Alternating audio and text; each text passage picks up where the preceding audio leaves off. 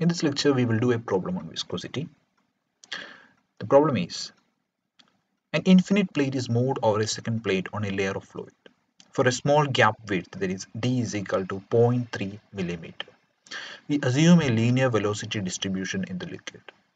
The liquid velocity is 0.065 Newton second per meter square and its specific gravity is zero point 0.9. Lower plate is fixed and the upper plate is moving with a velocity of 0.3 meter per second.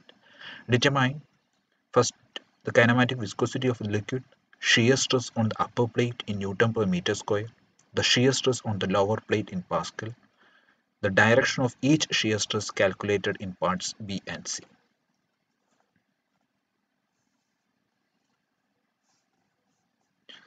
So you can see this plate A and plate B here, and the distance between these plates is given as 0.3 millimeter.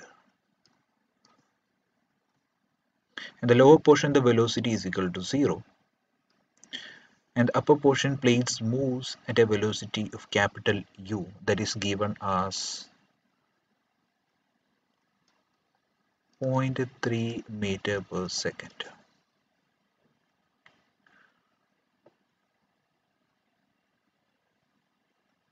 And the liquid viscosity is given as mu is equal to 0.065 Newton second per meter square.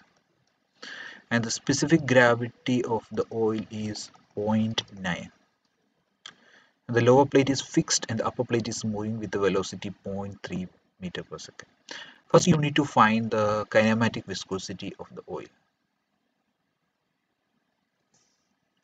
So the kinematic viscosity of the oil, nu, is given as mu by rho, the dynamic viscosity by density. That is the formula for that.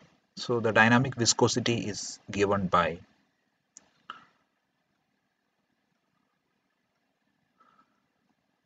point 0.065 Newton second per meter square divided by, so the density here is 900 because the specific gravity is given as 0.9 and density is specific gravity into 1000, that is 900. 7.22 into 10 raised to minus 5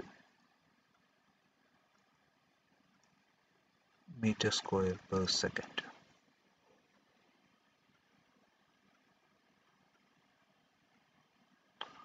So how will you find the shear stress on the upper plate? So according to Newton's law of viscosity, you know tau is equal to mu into du by dy.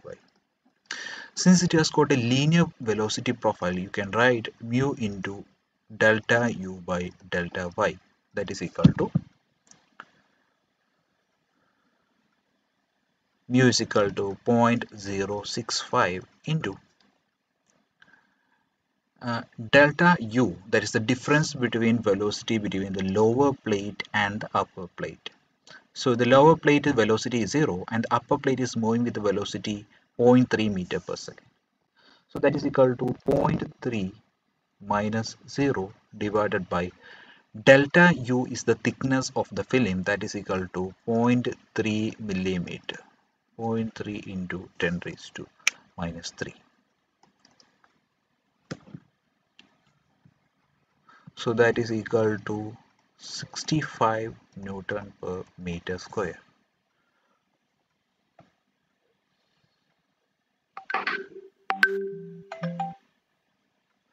So you can see that, see, in the lower portion of the plate, shear stress will be in this direction, will be in the opposite direction, and the upper portion shear stress will be in this direction, and this both, the magnitude of both the shear stress will be equal. So this is the shear stress in the lower plate and this is the shear stress in the upper plate. The directions are opposite.